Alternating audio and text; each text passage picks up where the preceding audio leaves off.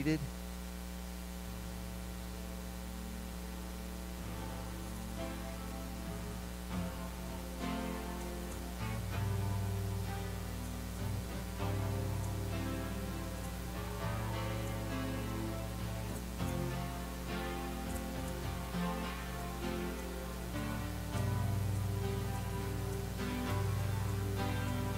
A sign shall be given, a virgin will conceive, a human baby bearing undiminished deity. The glory of the nations, a light for all to see, and hope for all who will embrace his warm reality. Emmanuel, our God is with us, and if God is with us, who can stand against us? Our God is with us, Emmanuel.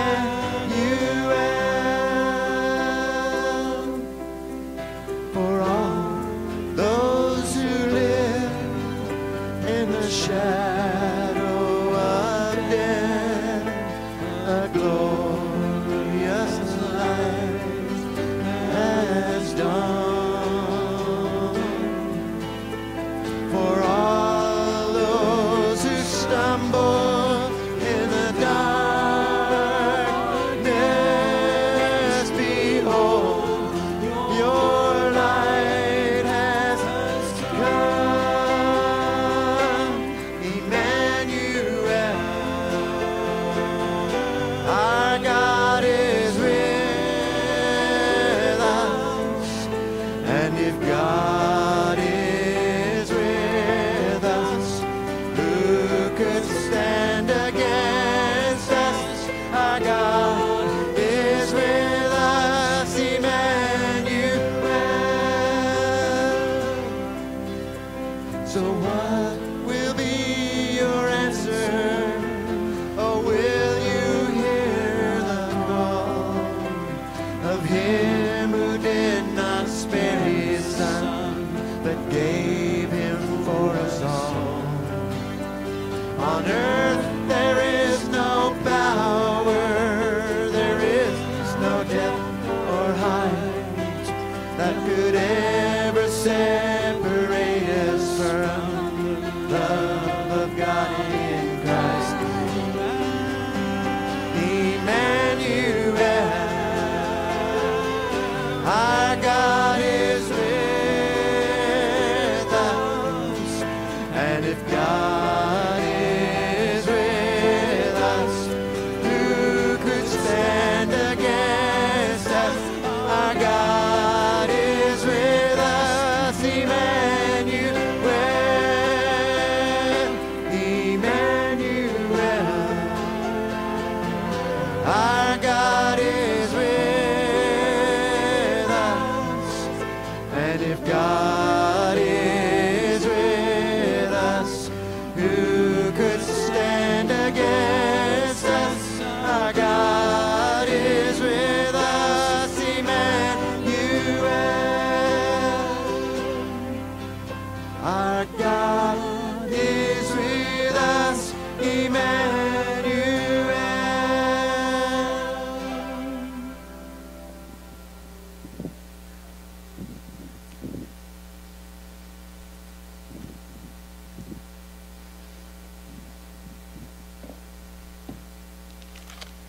Let us stand this morning.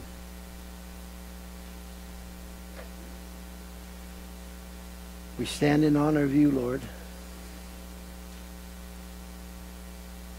And it is true, you are Emmanuel, and that you are with us here this morning. And it is true that you have a plan for our time together, Lord God. We pray, Lord God, that today that you would work in our hearts, Lord God. There are things we need to know about you, Lord God.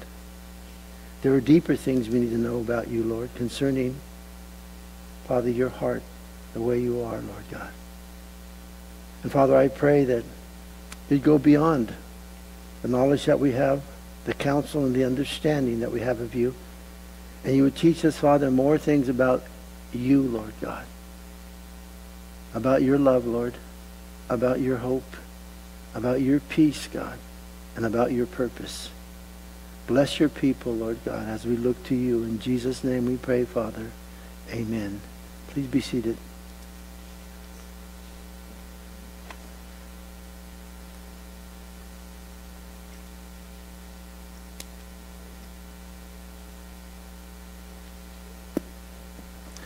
If you have your Bibles, let's turn to the book of Luke chapter 2 this morning.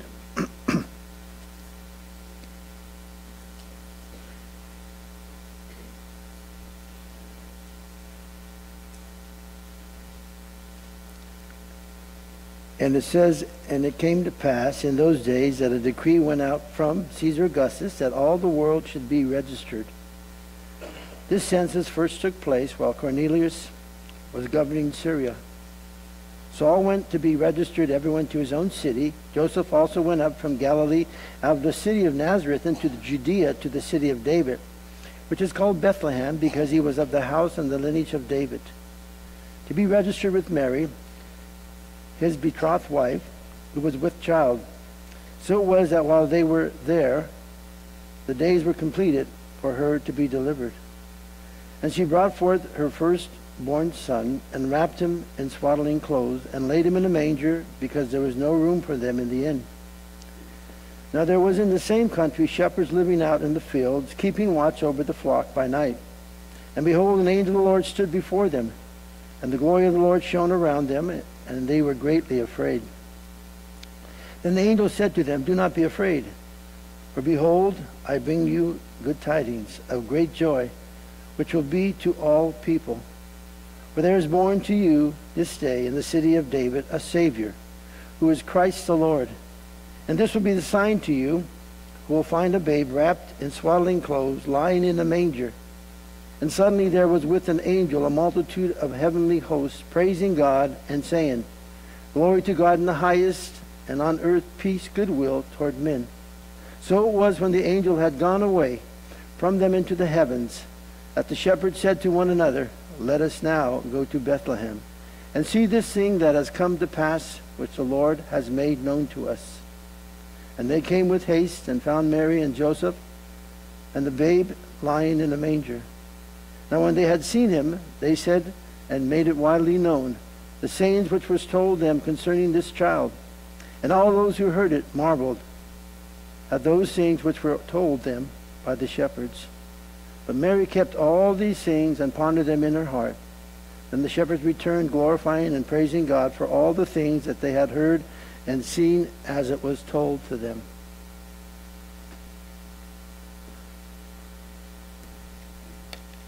First of all, I want to wish you all a Merry Christmas. This morning I would like to share with you the reason why God sent the gift of his Son to mankind. God sent his Son to show us of his great love, which would bring hope, which would bring peace, and which would bring purpose. There are many today who really do not understand God and why Jesus was really born. During the time of Jesus' birth, there was a lot of misunderstanding concerning God. When God created Adam and Eve, and most of you know that story, when he created Adam and Eve, they had perfect fellowship with God. You see, there was nothing separating them and God in any ways. So they had a perfect understanding of God. Now, it doesn't mean that they knew everything about God. It means that they had nothing to block them to understand God in his ways and knowledge of him. They had no sin nature. So when they walked in the garden with God, every single day, all day, they learned about how God really was. They learned the nature of God. They learned about how great God's love for them. Every day, you know, I'm envious of Adam and Eve. And the Bible says we're not supposed to be envious. That is not a gift of the Spirit of God in any way. But there are things that people have concerning God that I would like to have. And yes, I have a good walk with Jesus, and so do you. And we have the Holy Spirit that lives in us. But I wanted you to get the complete concept of this concerning two people that had nothing hindering them in the sense of fellowshipping with God. And I believe that Jesus Christ was when they fellowshipped. Every day, all day, they learned more and more and more about God. Every single day, they learned about the greatness of God's love. I just can't fathom that. Now, I believe during the time of the millennial, the most you know what that is, and we've been learning that in the book of Revelations, that there's going to be a 1,000-year reign, that God's going to reign. Jesus Christ is going to reign from Jerusalem, and the church is going to reign with him. But during that time, we're going to have full fellowship with Christ. And I believe we're going to learn these things into a depth that we can't even understand concerning God's love, God's hope, and God's purpose, and God's peace. Adam and Eve did this. They understood fully and learned every single day. And I can't fathom, in the sense of to give you a greater understanding, how important it is that we learn these things, especially in the days that we live. But before we learn them, I have a question for you. I have a few, in fact. What are your thoughts concerning God?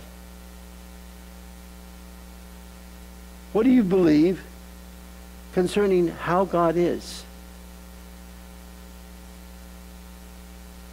Do you believe that God is a sugar daddy? For a lot of people do. They believe that God is here to sit and wait on you hand and foot. And that whenever you ask anything from God, he better be there and he better supply it, or else. That is not the God that I know in any sense. That is not the true God. So what are your beliefs concerning God? And your thoughts may be, I really don't know God. I really don't understand how God ticks. The Bible teaches, as a Christian, you are no longer a servant, but you are a friend of God. If someone was to ask you this morning, I want you to tell me about your best friend. Because your best friend is to be God. And if you don't know much about that person, you're in trouble. Or if you have a misconception about how that person is. When I was preparing for this thoughts and this message, I thought about the best friend I have is Jesus Christ, without a doubt. And I need to tell about my best friend, and that's Jesus. But I also need to tell him to those who are ready are their friend, and that's Christians. But can you really tell someone else about your best friend who is to be Christ? My wife is my second best friend. I have some men friends, but I don't know them in any sense. I can tell you what size shoe my wife wears, size 7. I can tell you what size dress she wears, size 8. I can tell you some other things, but I can also tell you what her gifts are, her talents, how she thinks. I can tell you that she's I'm not going to say that one. I was going to say stubborn, but she's not. I'm sorry, Lord. My point is, I can tell when she looks at me what she's saying. One eyebrow goes up, and she doesn't have to say a word. I just tremble. The point is, I know my wife very, very well. I know what she's going to do and what she's not going to do. She thinks a lot like me, and I feel bad for her. The point is, I really know my wife. And God wants you to really know him. God really wants you to understand him. Because he's supposed to be your best friend. And God wants you to share that friendship, that knowing him with other people. There's a lot of people who have a false concept of who God is. And they have a tendency to project God in the unloving characteristic of people that they look up to. We tend to believe that God is going to treat us as others. We like to think that we develop our image of God from the Bible and teachings of the church, not from relationships, some of which have been painful. It's easier if God's image is simply based on learning and believing the right things in Scripture. And that's what God wants us to know. Now, there are people who tell us about God that really don't understand who God is in truth concerning the Word of God. The biggest reason for Christmas is God's love for man. So we want to share with you 4 things this morning about God. Not what you perceive God to be.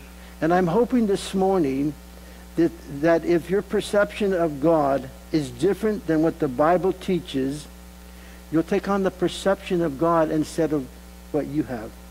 That it be removed. So we want to talk about these things. The first one is God's love. God's love is totally different than anything that you have ever experienced in your life if you are a Christian today. The love that the Bible speaks of is called agape love, and it is only found in the Scripture in the New Testament. It's found nowhere else in any other book. Yes, men write about books, but I'm talking about books. But the Bible. This is where it originates, period.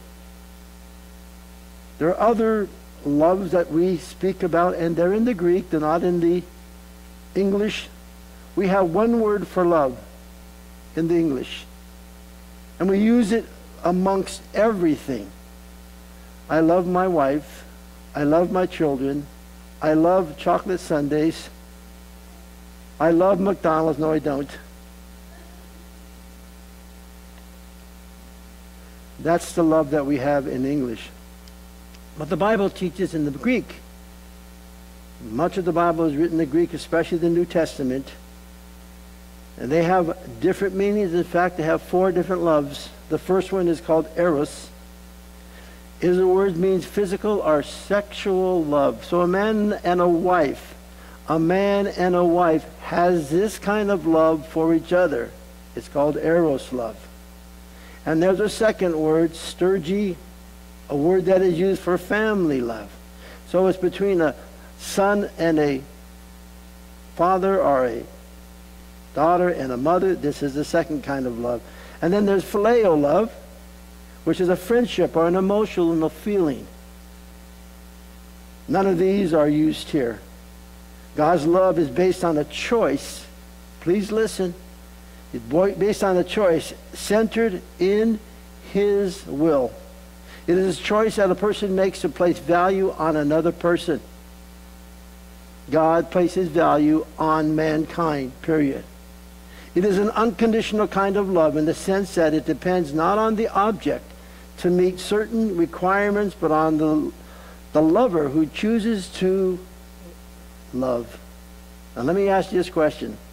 How many of you ever thought, don't raise your hand, God doesn't love me anymore because, and you can fill in the blank.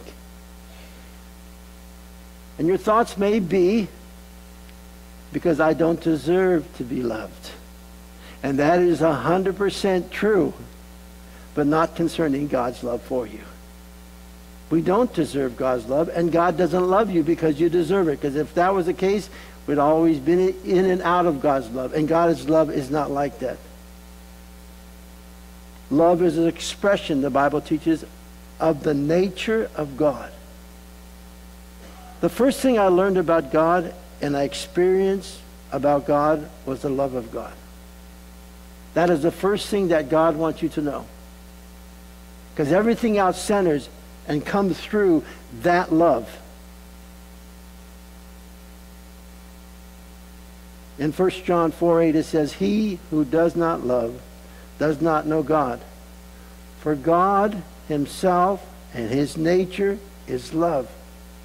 One of the reasons God sent his Son was to show man his nature. God is love, completely perfect love. If man would see God through the eyes of truth, many would open their hearts to him. But many people have made God through their own thinking or understanding and have made him lower than themselves. So how do I know that God really loves me? I know that the Bible says it.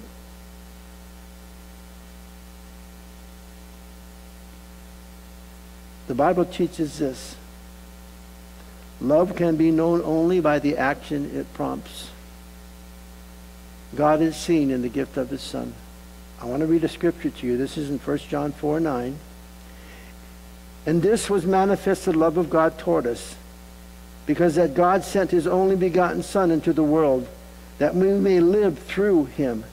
Herein is love, not that we love God, but that he loved us and sent his Son to be the propitiation," or the payment for our sins.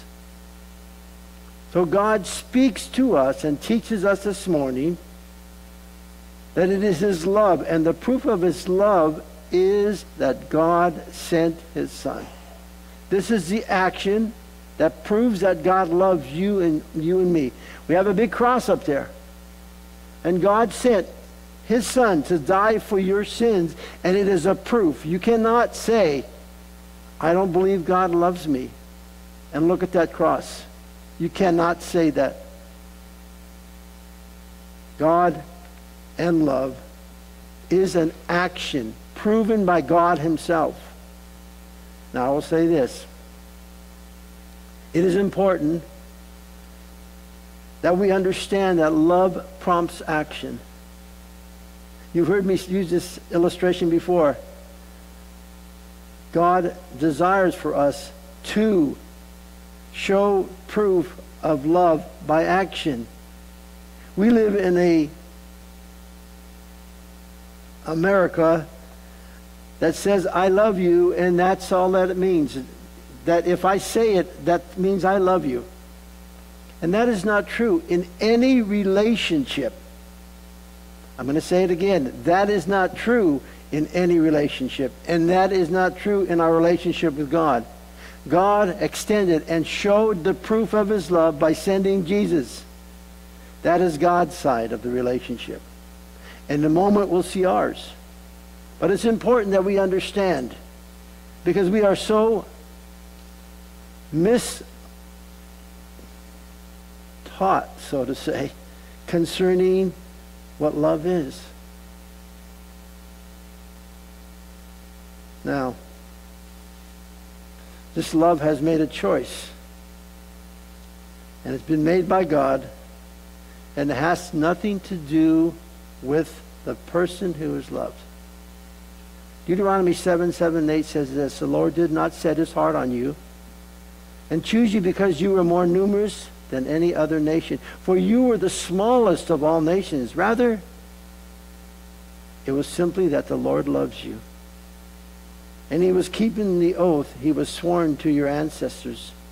That is why the Lord rescued you with such a strong hand from the slavery, from the oppression, from the hand of Pharaoh, king of Egypt." Beloved, this is a very humbling and freeing thought. God loved me not because of anything has to do with me, but it has to do with his choice of loving you and me. You know, when I first became a Christian, I was amazed that God loved me. And the reason why I was amazed, because I know how I am. I know my thoughts. I know my ways. I know the way I live. I know how selfish I was. I know that mind of mine. And I thought, how could God choose me? He must have made a mistake. There must be something wrong with God. He can't be perfect because he chose me. And you may say, I understand, Pastor, why you feel that way. But I want to say the same thing about you. I want to say, I don't understand why God chose you. But I do understand. I'm not contradicting myself. I do understand. Because it has nothing to do with the person that's loved. It has to do with the person that loves. It has to do with God. And God only. And it has nothing to do with how valuable we are. As we become Christians and we walk with God for a period of time, God begins to change us. We begin to become more like Jesus. And what happens to us, or can happen to us, is we begin to think, yeah, now I can really see. I can understand why God loves me. Look at me. Man, I'm so different. And it's true, you are very different. But don't forget the nature that's still in you. In 10 seconds, you can be loving God and loving people. And when in a matter of a split second, you can come out this room and be mean and irritated and yell at your kids and even sock someone. Or get on that road and start driving down that road and get rage. Get out of my way. Oh, wait a minute, I just went to church. I was loving it. That's what can happen. Amen? And it's happened to me. Now, I want to re-emphasize this. God's love cannot be earned or deserved. God chooses to always love me and to love you. Now, this does not mean that he loves our acts if they're wrong, or if I treat people wrong. God wants us to keep ourselves in the love of God, Jude says. Now, the Bible describes God's love and describes it in many different ways, has many different aspects to it. First of all, God's love is sovereign. Deuteronomy 10:15. Yet the Lord chose your ancestors as the object of his love, and he chose you, their descendants, above all other nations, as is evident today. So in other words, that word sovereignty, God's love is sovereign. It means it's superior to all things. It is more excellent, more sure, and it cures, and it's a remedy for our hearts. God made us to be loved. God made us to love, but he also made us to be loved. And when we receive God's love, the Bible said it cures us. I have to have God's love. I personally believe that God made a space in every single heart. And he's the only one that can fill it. And he fills it with his love. And I have to have that. I have to know that God loves me.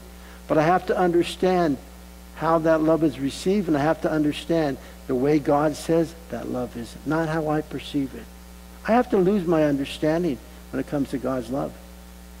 Of my way of thinking, not his. God's love is great, the Bible teaches, Ephesians 2:4. But God, who is rich in mercy, for his great love wherewith he loved us. They say that whatever the more costly, the more that is paid for, the value is presented. God had one son and one son only, the Bible teaches. There's no other son. There is no second person in the Trinity but Jesus Christ. And God knew that sin had to be paid for, and God said, I will send the only price that will fulfill the payment of justice. I will send my only begotten Son. That's how great God's love is. I don't believe there's not one person in this room who would give their children up for somebody else, especially somebody hateful and sinful and angry and resentful and bitter, and we can go on. But God does. The Bible teaches that God's love is abiding. Zechariah 3:17, the Lord thy God in the midst of thee is mighty. He will save. He'll rejoice over thee with joy. He will rest in his love. He will joy over thee with singing. So it's continually That's what the word abiding means. And without change. God's love never changes. And let me ask you a question. How many, after you've done something wrong, thought this? Oh, God, sorry, but I know what I deserve. We have some serious problems now, God. You just don't love me like you used to. And God says, I'm not going to change when it comes to loving you. I don't care. I don't believe that God's angry at Christians in any way.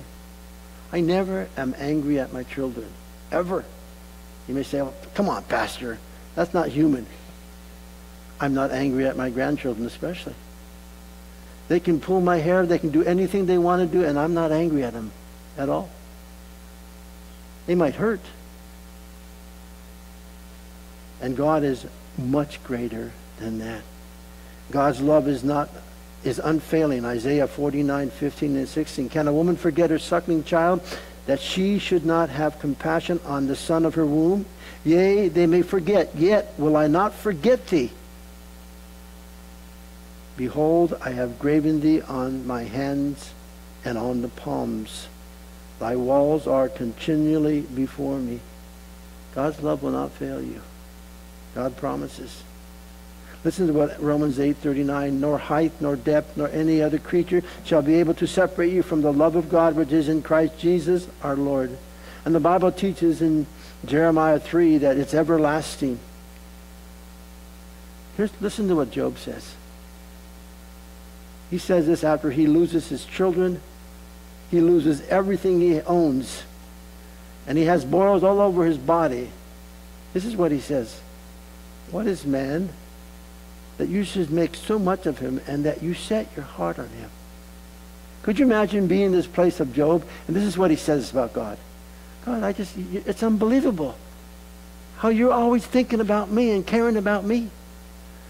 His thoughts could be this: I can't believe you, God.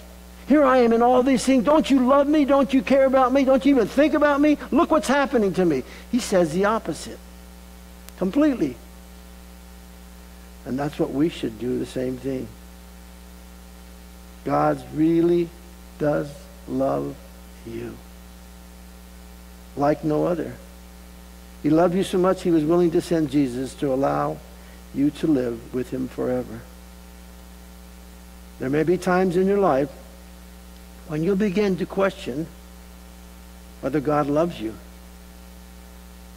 It's usually during a time of difficulty that we begin to think this. Sometimes it's when God doesn't answer a prayer. Sometimes it's when God doesn't seem to even be there. But we need to go back to the basics and recall just what God has done for us. If God allows difficulty in your life, or if he doesn't answer your prayer the way you want, understand that it's because of his great, great love for you.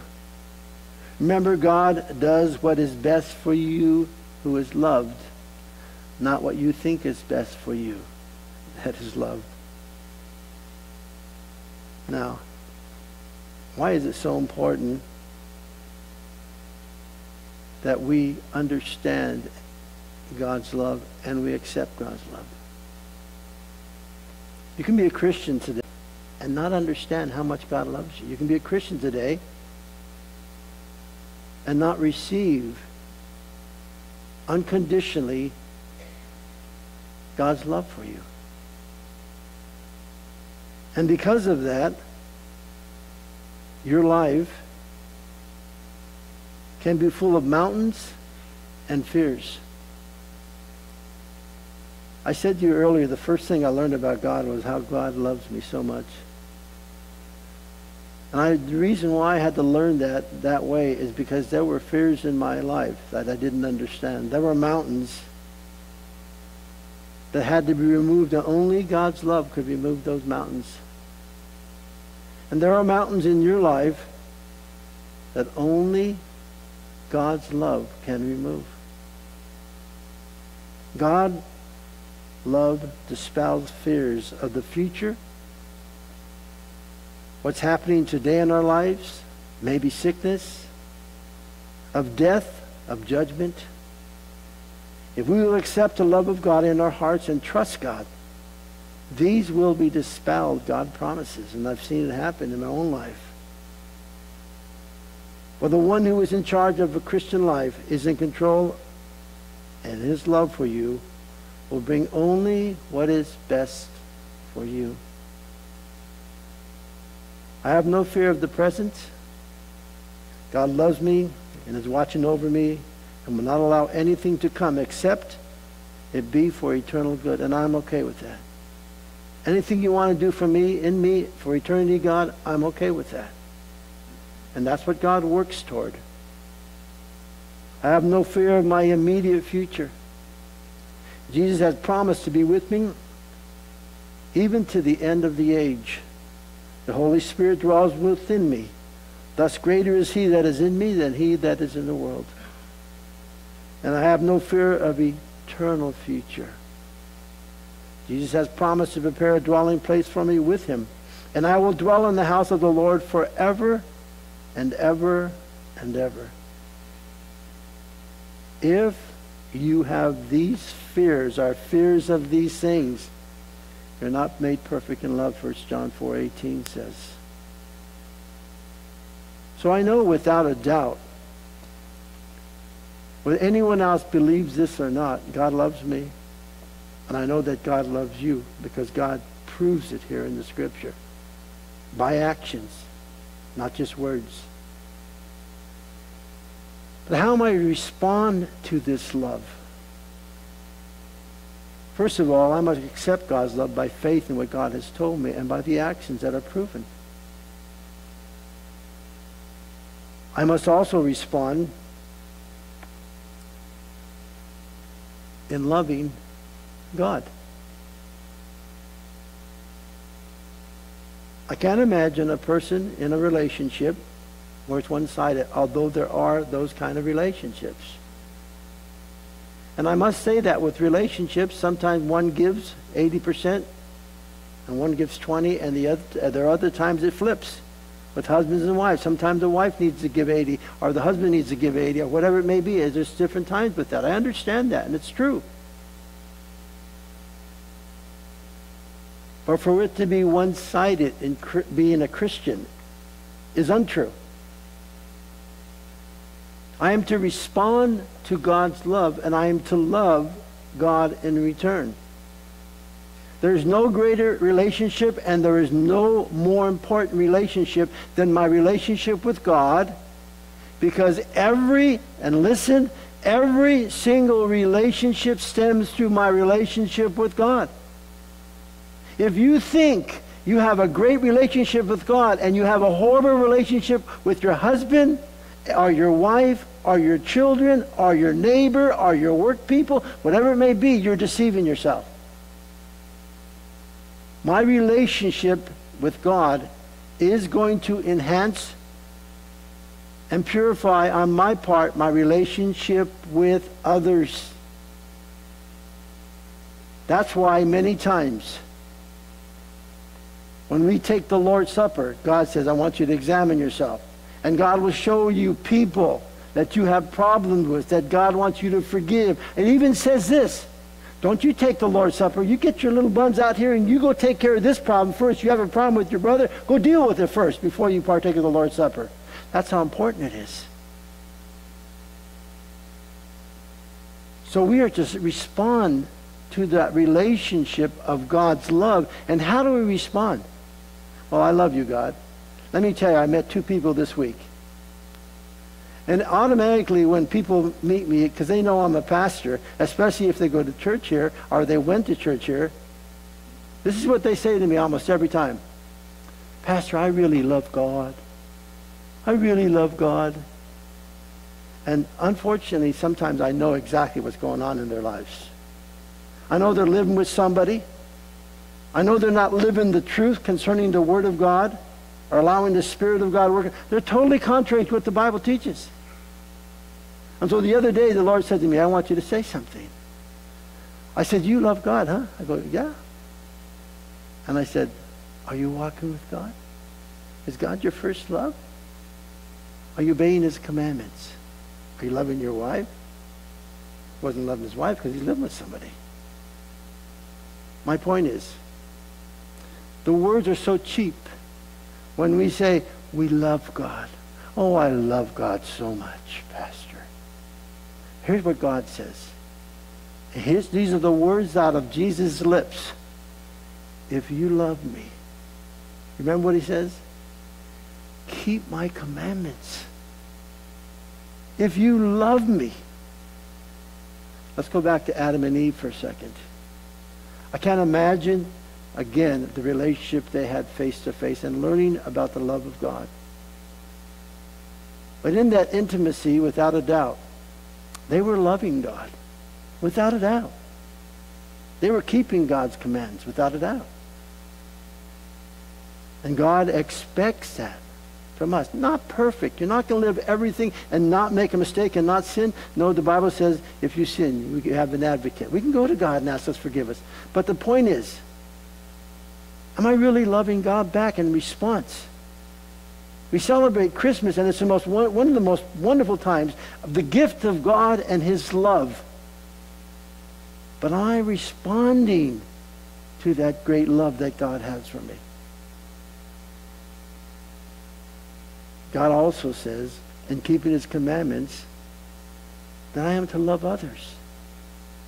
Christmas can be a wonderful time of family. It's supposed to be that way.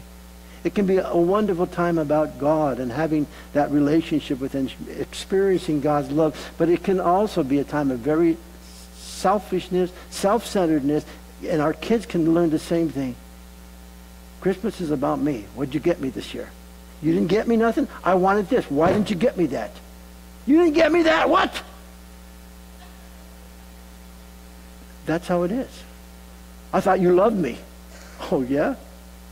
That's our concept of love. So we are to love one another, the Bible teaches. Let me read a scripture to you. This is for Christians. 1 Thessalonians 4, 9 and 10. But as touching brotherly love, you need that I write not unto you. For you yourself are taught of God to love one another. And indeed you do it toward all the brethren which are in Macedonia. But we beseech you, brethren, that you increase more and more. Now, he's really saying this. You're supposed to love one another, and you're doing it. But I want you to do this. I want you to grow even more. We have a very loving body. Thank God we do. You guys do love each other a lot, and it's so wonderful. But let me say this to you, just like Paul was saying to these Thessalonians, I say this to you. You need to increase in that love, especially during this time of the year. You need to love one another. Now, you may say, I can't love that way. In the book of Romans chapter 5, this is what it says, verse 5. Now hope does not disappoint, because the love of God has been poured out in our hearts by the Holy Spirit who gave or was given to us. Now look at me. If you are a Christian and the Holy Spirit lives in you, raise your hand. Okay? So you have the Holy Spirit. And what is the greatest fruit that comes out from the Holy Spirit? Tell me. It's love. It is love. And God says, the Holy Spirit lives in you. I shed my love abroad in your heart. It's in there. Now I want you to love others with my ability, because you can't do this in yourself. But there's somebody in the way. You know, it's like a stopper in the sink that doesn't let the water run through. And you know who that stopper is? It's my husband. I know it is. If he would just be removed, he just stops me from loving. No, it's not my husband. It's my wife. No, it's my kids. No, it's the boss. No, it's... The problem is, look in the mirror. That is the person. That's the problem that stopped, because God has shed his love abroad in your heart. You are capable. Just move out of the way. God wants us to love, and that's part of the response. Now let's go to the second thing, and I'm going to run right through this quickly. Hope.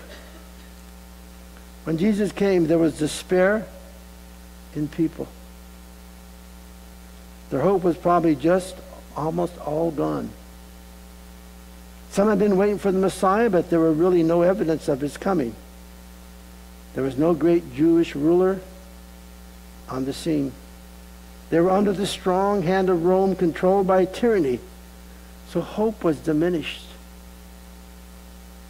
God sent Jesus to give us real hope. Hope that is eternal. Beloved, hope is very important for man to have.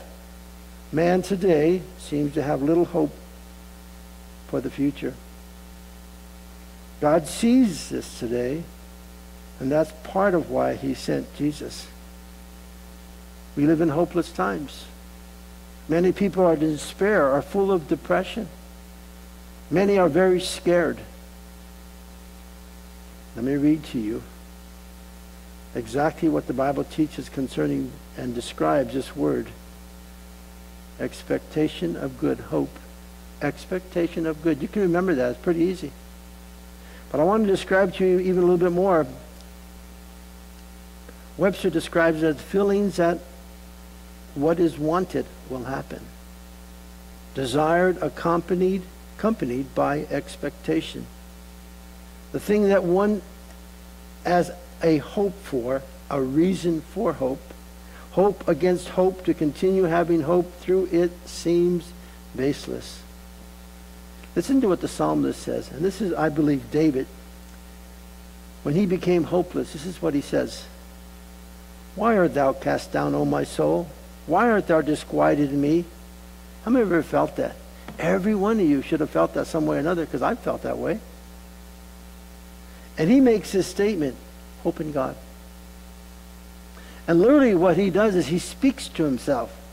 Now, before we get on that topic, I'm not talking about people who walk around the street, because I see them too. And here they are talking to themselves. I'm not talking about that.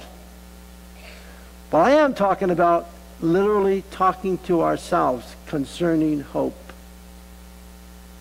You need at times to talk to yourself, because you're going to have times that you feel discouraged, you do feel depressed. How many have felt like giving up? Don't raise your hand, because every one of you have. And literally, I've gone through that same thing, and this is what I do, exactly what this psalmist do. I talk to myself. I said, no.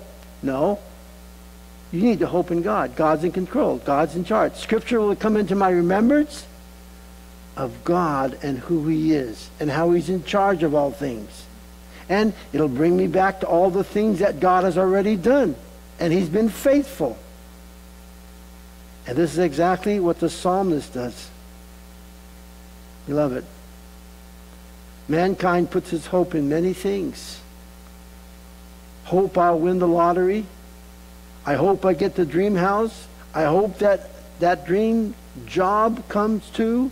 Or I hope for one true love. I hope I'll be totally successful in my occupation. These are not bad things in themselves. But if this is our ultimate hope, what if it fails?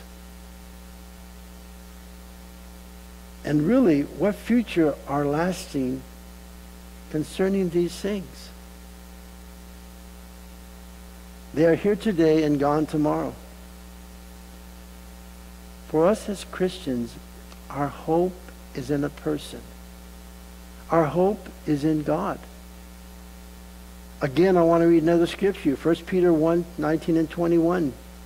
With the precious blood of Jesus, as of a lamb without blemish and without spot, who verily was foreordained before the foundation of the world, but was manifested in these last times for you, who by him do believe in God, and raise him up from the dead, and give glory to him, that your faith and hope might be in God. There are going to be times when the currents all around us want to sweep us out to sea. But Jesus keeps us safely anchored to God's harbor. The ancient anchor were much like the modern ones, with iron hooks to grapple the rocks, so to hold or to prevent shipwreck. When we really get a hold of the fact that God is on our side, it takes us through the storms. Let me ask you a question this morning. Are you shaky a little bit? This is what Romans 8:31 says. What shall we say then to these things? If God be for us, who can be against us? He that spared not his son, but delivered him up for all, how shall he not with him also freely give us all things? Many of you know who this commentator is. His name is Matthew Henry. One of the men of God who walked with God and is very solid in his teaching. I want to read this to you, and it's a short paragraph. He writes, wickedness shortens men's lives and frustrates their hopes. The years of the wicked that are spent in the pleasures of sin and drudgery of the world shall be shortened. Cut down the trees that cumber the ground, and whatever comfort or happiness a wicked man promises himself in this world or the other, he'll be frustrated from the expectation of the wicked, which shall perish. His hope shall be turned into endless despair. That's what sin does. Now, I read a lot of different articles, and I want to read this to you. It's called Why Americans Are Dying Younger and Younger. And please listen. For the third year in a row, according to a November report from the Centers of Disease Control, America's life expectancy has dropped. The last time this happened was a century ago, in 1915 to 1918, years marked by our entry into the World War I and the outbreak of the Spanish flu pandemic, which killed 675,000 Americans. This time, neither war nor pestilence is behind the drop in life expectancy. The threats are not external, but internal. The biggest factor behind the drop in life expectancy among Americans over the last 3 years are drug overdose and suicide. In 2017, more than 70,000 Americans died from drug overdose, and approximately 45,000 people intentionally took their own lives. These deaths, along with alcohol-related deaths, have been dubbed deaths of despair by the researchers Ann Case and Angus Deaton. The despair referred to by Case and Deaton is largely economic, resulting from diminishing job prospects and other personal disappointments. As Case put it, your family life has fallen apart. You don't know your kids anymore. All the things you expected when you started out with in your life just haven't happened. As a result, people usually, but not always men, turn to alcohol and drugs to ease the pain. An increasing number take their own lives.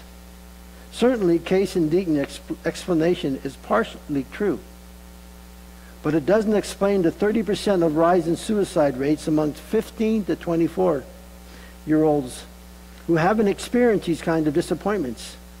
Nor does material deprivation explain why the suicide rate among African American and Hispanic is only about a third of what white Americans, despite being on average, they were poorer.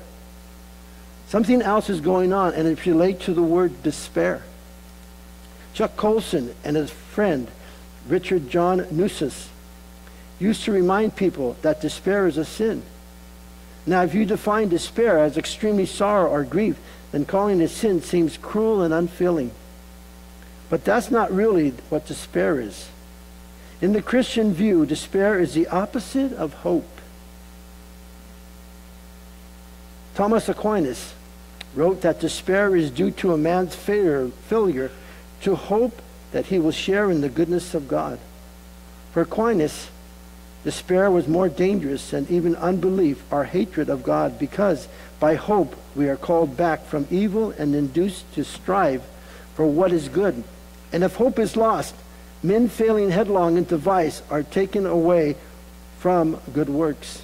For Aquinas, nothing is more crucible than despair. For he who despairs loses his constancy in daily labors of his life. And that is worse, loses his constancy in the endeavor of faith. As a 16th century theologian, Isor of Seville put it, to commit a crime is death to the soul, but to despair is to descend into hell. If there is a better word than hell to describe the despair we see in so many American communities, I'm not aware of it. Still, the question remains, what is the source of this despair? The answer lies in Aquinas' word, share in the goodness of God. Put simply, America places their hope in the wrong things. I'm not only referring to those who kill themselves, whether deliberately or indirectly. They're merely the most vulnerable victims of a worldview that has us, in Isaiah's words, spending money on that which is not bread and working for what does not satisfy. Their disappointment is more keenly felt than ours. But make no mistake, the expectation of our culture exposes on us will ultimately end in death. If not physical death, spiritual death.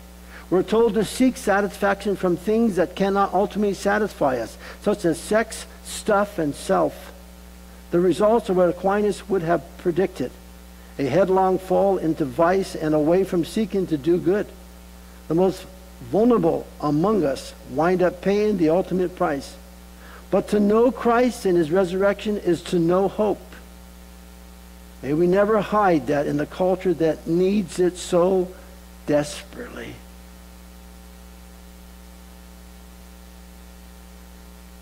Beloved, those who are not Christians are without true hope. They are hopeless and many times and don't even know it. In Ephesians 2:12 it says this, that at the time you were without Christ, being aliens from the commonwealth of Israel and strangers from the covenant of promise, having no hope and without God in the world. This is where we used to be before we were Christians. Now we are Christians. The Bible says we have hope, expectation of good. Every single day of your life, when you wake up, you should expect from God what God desires for you. And more than anything else, it is that deep relationship with God. So let me ask you this before we go on. How is your hope? Where is your hope? Is your hope in God? It needs to be. Or there is no other hope outside that is lasting and true for a Christian, but God's hope. Quickly, we want to go through the third one, and that is peace. It comes from God and God only. It is described as this, no inner turmoil, no frantic friends of activity, no anxiety or worry, no strife against others.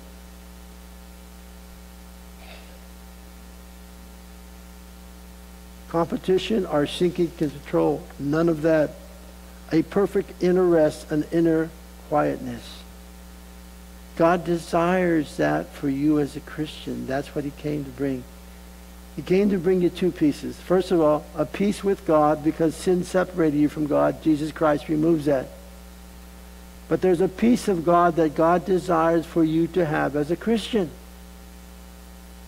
This is what God wants you to have. This is what God wants you to walk in. So how is this obtained? Very simply. Here's what the scripture teaches.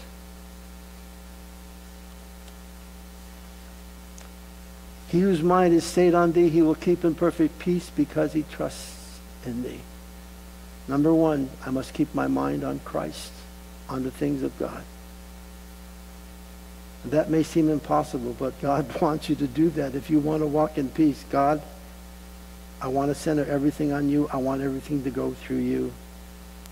Second thing is I must trust God. I believe without a doubt that God sits on the throne and God controls all things in my life. I believe that because God says that. I believe that my days are numbered and so are yours. God says that. Psalms 139. I believe that without a doubt. And I believe that God loves me and God's in control. so I can trust him. I can trust that he knows what he's doing, and everything he does is perfect. And the third one is, I must pray. The Bible says, be anxious for nothing, but in everything through prayer, with supplication, with thanksgiving, let your requests be known to God. God says that. And when I pray, it says, I can have peace to fill my heart and my mind. So I must pray and release those to God. And when that happens, God makes a promise to me that I can have peace. You see, when I pray, I release those things that really weigh heavy on my heart, and those people that I love and I care about, I have no control over. I release them in the control of God, and then I'm free. That's what God promises. And the last one is God has given us the gift of purpose. Let me read a scripture to you, and then we're finished. And it's in Revelation chapter 4, verse 11. You are worthy, O Lord, to receive glory and honor and power, for you created all things, and by your will they exist and were created. So God made you, and I want to read this word to you because I looked it up in the dictionary. I had to do it that way because it really doesn't say it in the Greek. The word purpose means the object for which something exists or is done. It means intention or plan with a specific end in view, not meaningless. That's what the Bible teaches, that God wants you to have a purpose. Outside of God, life is empty, meaningless, and has no purpose. It's just how it is. The Bible teaches that God created you not just to exist. God created you to have fellowship with him, the living God. And when a man has a relationship, when a woman has a relationship with God, then the Bible says life becomes fulfilled, becomes satisfied. This is why I was created. Outside of that, man searches and searches and searches and tries to fill it with, you name it, you try to fill it. If I get this, I go there, I do this, I have that, you know what, I'm in trouble. Because it all leads to the same place. Thirstiness. No meaning. That's where it leads. And God says, I've come to have purpose. Now, I'm almost done, I promise. I've seen Christians who love God and walk with God. I met a lady the other day who came here. She lives in Santa Rosa. And I was talking to her about Jesus, because if you come into this church, you're going to be talked about Jesus some way or another, whether it be through me or you or somebody else. But I said to her, are you a Christian? And she says, well, yes. And she said, I want to tell you something, Pastor. I got saved in the Jesus movement down in Pastor Chuck's church. I got born again. I said, that's awesome. So you were down there during the tent revival, when they were in a tent. You were down there when they built the new church. I was down there for all that stuff. I said, then you're following Jesus? And she put her head down and said, no.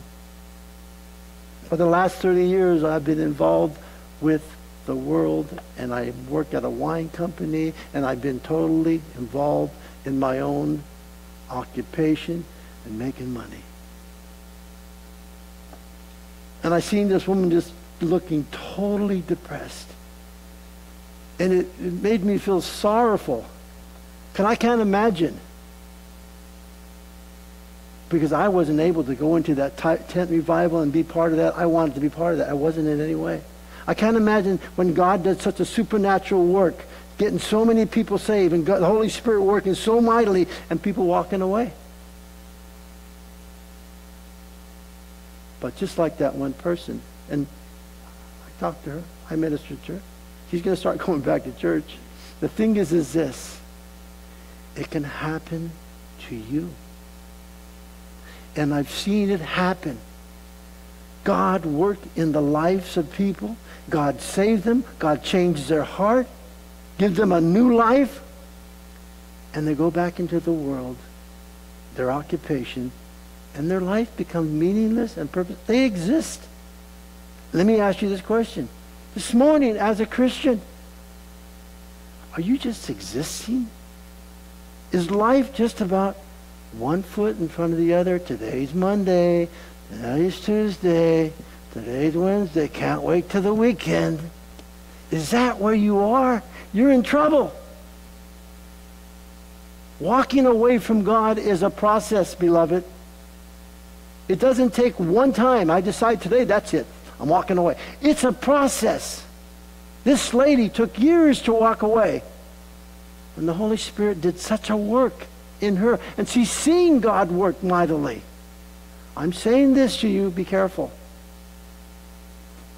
If you don't have purpose in your heart today, God desires to give you purpose.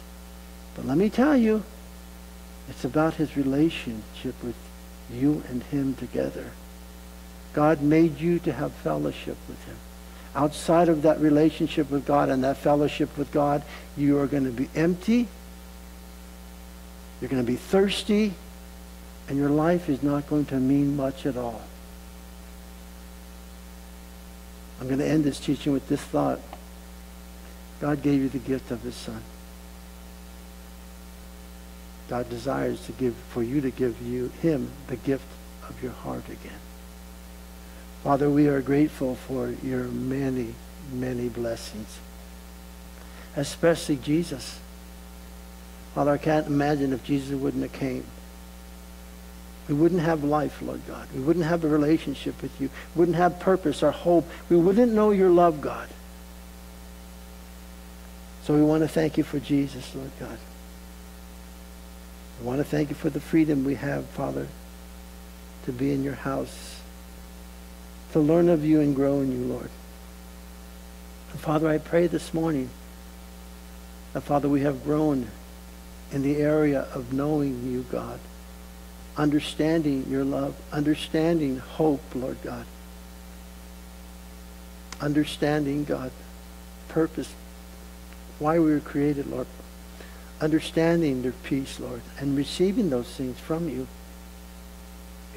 Pray, God, that every day we know you and love you more, Lord. And this morning, Lord, it is true.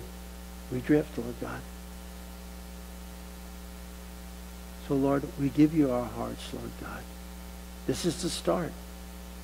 But, Lord, every moment, every day, remind us, Lord, that our hearts belong to you. In Jesus' name we pray, Father. Amen.